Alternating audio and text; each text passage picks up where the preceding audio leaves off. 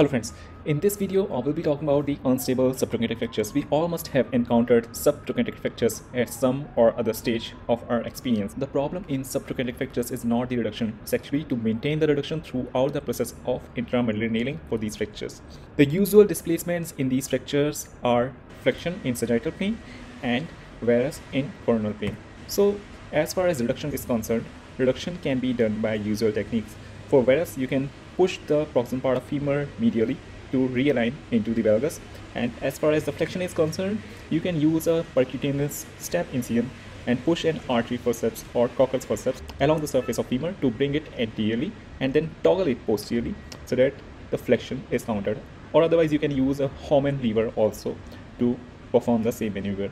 So the varus and flexion both can be addressed and the reduction can be performed. And whenever you are going to perform intramedullary nailing for these fractures, first of all, a correct AP view is very important.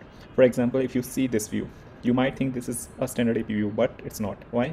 Because you are not able to see the correct profile of greater trochanter.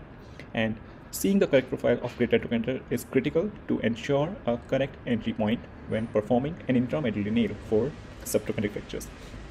Here also, to some extent, that part has been resolved and we are able to delineate the trochanter to some extent, but still, you see there is some overlap on the femoral neck and the greater trochanter. That means the proximal fragment is still externally rotated. So we have to bring our C-arm to tilt it towards the side of the affected limb so that C-arm viewing angle will be in line with the external rotation of the proximal fragment. As you can see in this picture in the inset, the fluoroscopic console has been rotated towards affected limb so that the external rotation of the proximal part is compensated. And when this is done, you'll get a view like this. You'll see minimal overlap between greater trochanter, and whole of the neck is free of any overriding between greater trochanter and neck femur. This will ensure your correct entry point. Now coming to the most critical part of this process, the entry point. So there can be three kinds of entry points. You can start from a lateral entry point, you can start from a medial entry point which is medial to the greater trochanter, or you can start with an entry point which is just above the trochanteric tip. And the direction of proximal reaming will decide what will be the track of proximal part of nail inside the proximal fragment.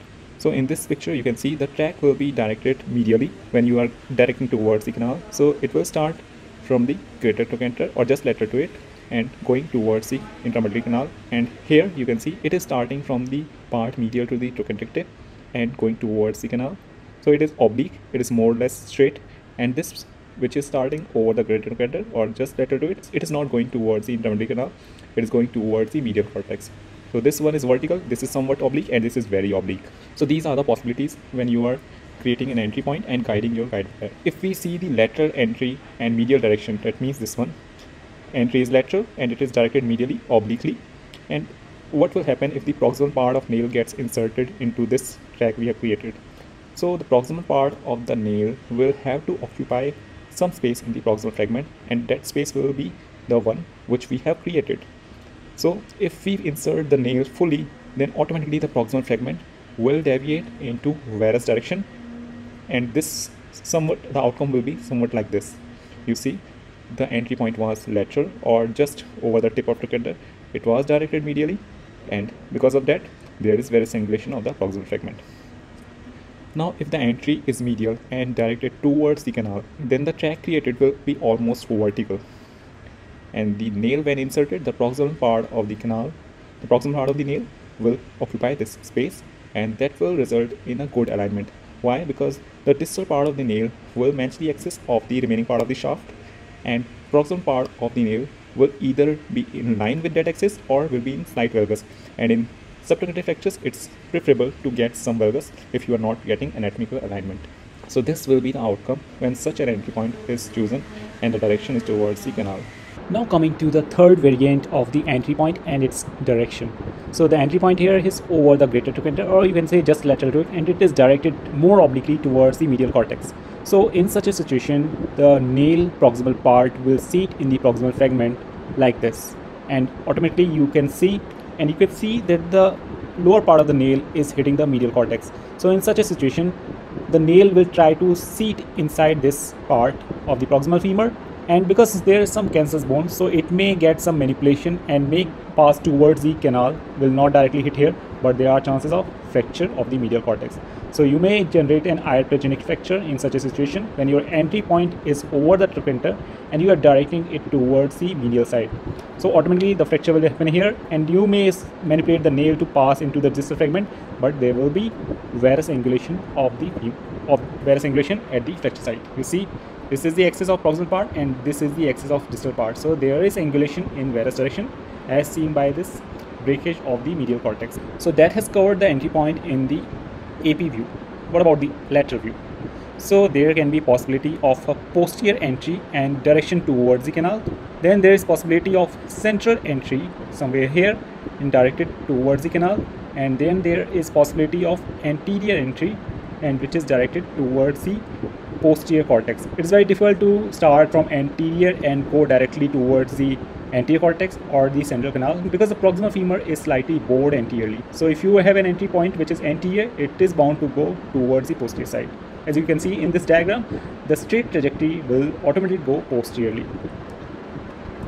So starting with the first entry point in which there is posterior entry and the direction is towards the middle part of the canal. So here the track will be like this, and when you insert the nail will beautifully guide it towards the central part of the canal.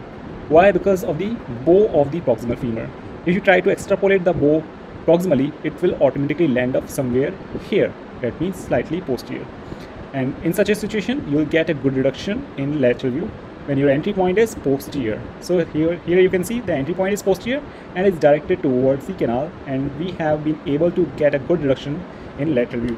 When the entry point is central and directed towards the central part of the canal, it might be difficult to go exactly centered in the distal part of the canal. You might deviate slightly posteriorly, but still you can achieve good reduction when you start with an entry point which is central and towards the central part of the canal or near the central part of the canal.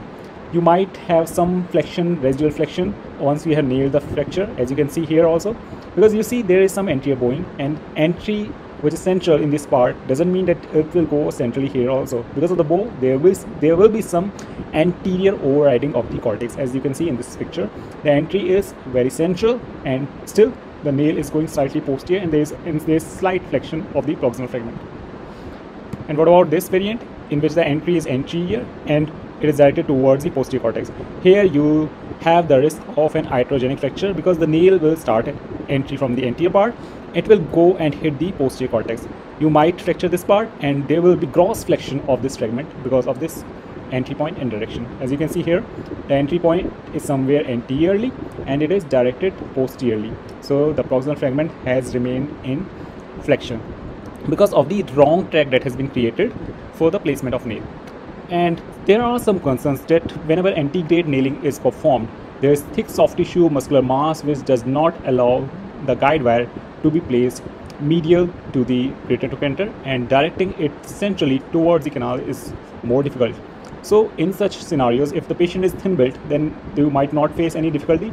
Only thing you need to take care is to keep the soft tissue around the buttock region free of any hindrance. Like you have to keep the upper limb on affected side turned towards the opposite side so that it does not hinder your nail placement, and there should be nothing between the gluteal region and the edge of the table. But in some scenarios, when the patient is bulky or obese, or there is thick muscular mass which is not allowing the guide wire to be placed medial to the greater trochanter, then you can use a cannulated curved awl. So there is a handle which can be placed in the lateral part, and the sharp part will help you in guiding the guide wire. For example, here you see we have just entered the curved cannulated awl in a part which is medial to the greater trochanter, and the guide wire can easily be directed using this awl.